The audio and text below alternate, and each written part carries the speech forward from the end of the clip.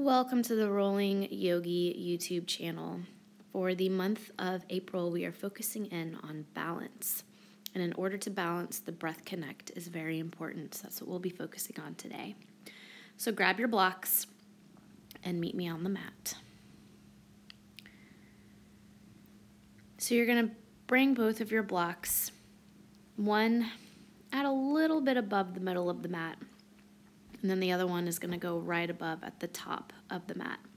We're going to be lying back into supported fish pose. So just come to your bum, soles of the feet down onto the mat, and then using hands and forearms, gently start to roll down onto blocks. Now, if you need to adjust blocks, please come up off of the blocks to do so. So you want that lower block to be right at the edge of your scapula or shoulder blades.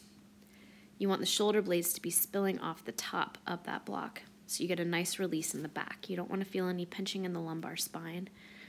And then that top block is meant for your head. So here we start to breathe deep. Deep belly breath, inhale, feeling the belly rise. Full belly breath, exhale. So having the chest and shoulders open in this way helps us to really gain the full benefit of the breath and also makes the breath a little more accessible.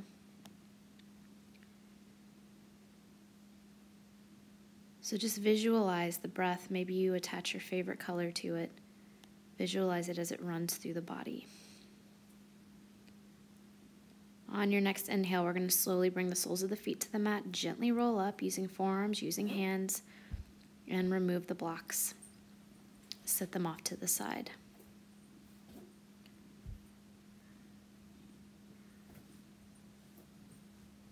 Coming all the way down to the belly, we're going to go into crocodile pose. So stacking hands, resting your forehead down on tops of the hands. Now throughout your asana practice, your physical practice, or if you're meditating, whatever the case may be, if you feel like you have ventured too far away from the breath, this is a great posture to practice in order to regain the breath, because it really allows you to feel the depth and the clarity of your inhale and your exhale.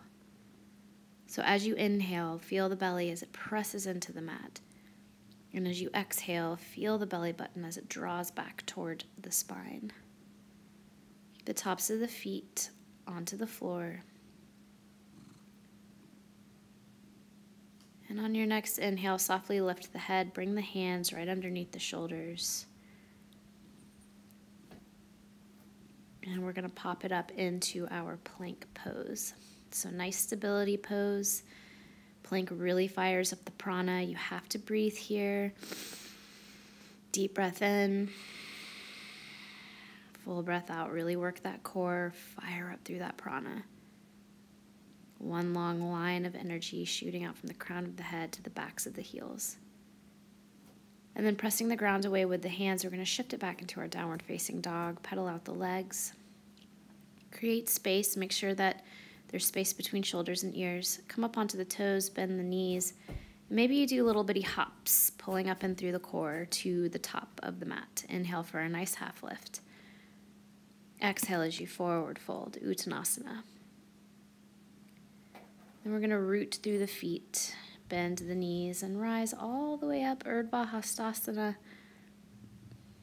And take it all the way back down. Forward fold, bend the knees. Inhale for your half lift. Exhale as you fold. And root to rise. So some half sun salutes. No better way to connect to the prana than to run through some sun salutation. Cactus the arms. Shine the heart forward. And then inhale, bring the arms back up. Exhale as you hinge from hips, forward fold. Feeling a nice stretch and elongation through the low back. Inhale, half lift. Exhale, fold, bend the knees, root to rise. And as you exhale again, open that chest, really take that big breath. Inhale, lift, exhale, hinge forward. So really creating a lot of space through our lungs to really get that big capacity breath in. Inhale, half lift, exhale, fold. Root down through the feet to rise back up. And again, cactus the arms, shine the heart forward, take your gaze up, inhale, lift. Exhale, hinge from hips, forward fold. Inhale, root, half lift, rise. Exhale, fold. Plant the hands. This time we're going to step it back to your plank pose. Shift forward, your call, knees, chest, chin, or chaturanga. Inhale for cobra or up dog. Connect to that breath. Exhale, downward facing dog. Rise to the toes, bend the knees, take little hops or one big step forward. Inhale, half lift. Exhale, fold. Root down, rise. Cactus the arms, shine the heart really open through the chest. Inhale, lift. Exhale, fold. Maybe you try to close the eyes this time. Really turn inward. Listen to the breath. Inhale, half lift. Exhale, fold. Let the breath move your body. Jump or step back, plank pose. Knees, chest, chin, chaturanga. Inhale for cobra or up dog. Exhale for your downward facing dog. So let the breath move the body. Inhale, rise to toes, bend the knees. Exhale, jump or step forward. Half lift. Exhale, fold. Feel the breath like a dance. Inhale, rise. Exhale, cactus. Inhale, lift. Exhale, take it back down. So really revving up through the prana. Be connected here. Inhale, half lift. Exhale, plant the hands, step it back. So it's not so much about achieving any sort of perfection in your pose today. Flow through your vinyasa. It's more so about really being able to hone in and connect that breath to the movement. Rise to toes from down dog, bend the knees, step or hop forward. Half lift on the inhale. Exhale as you fold. Root down, rise all the way up.